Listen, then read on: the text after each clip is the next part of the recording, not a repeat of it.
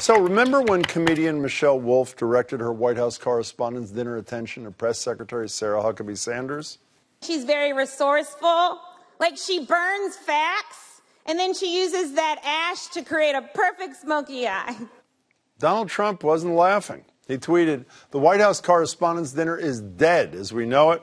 This was a total disaster and an embarrassment to our great country and all that it stands for." Okay, so eyeshadow jokes are off limits, I guess. And yet the president still hasn't weighed in on a controversial joke, if you can call it that came out of his White House after Arizona Senator John McCain, who's battling aggressive brain cancer, announced he would vote against the confirmation of Trump's nominee for CIA Director Gina Haspel. The Hill reported that Trump communication aide Kelly Sadler responded during a meeting, "It doesn't matter. He's dying anyway." A supposed joke about the death of a man who has served 36 years in Congress after more than 23 years in the Navy, 5.5 of those years spent as a prisoner of war in Vietnam.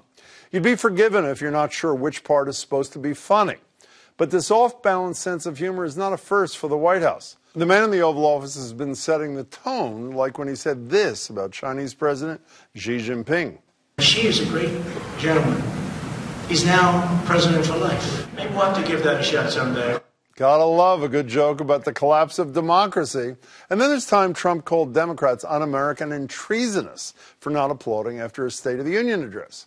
The White House called that an obvious joke, too. And, of course, there was the time Trump called on his former Secretary of State, Rex Tillerson, to compare IQ tests after Tillerson reportedly called him a moron.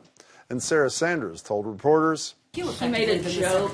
Maybe you guys should get a sense of humor and try it sometime. I don't know about you, but I find these all pretty unfunny. But according to Sanders, it's the rest of us. It's our senses of humor that are the problem. Maybe. But when it comes to a sense of decency, that's where the White House falls flat. Maybe President Trump should Try it sometime. What do you think? Email us, tweet us, share your thoughts.